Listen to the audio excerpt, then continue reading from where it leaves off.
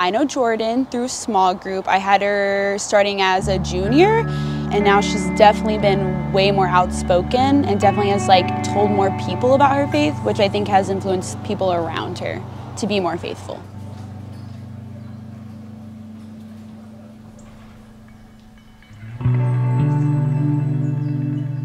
So I've been going to Believe Weekend since my sophomore year of high school. I have made all of my closest friends at Believe Weekend, and ever since then I've been growing way closer with like the senior girls, and we're just like being teenagers, having fun and worshiping the Lord together, and I think that's so awesome, so I love coming.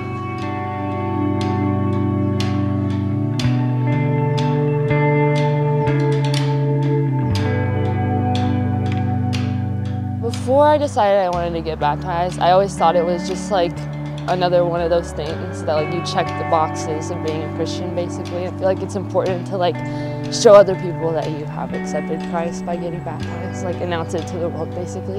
It's an important part of being a Christian, I think, so.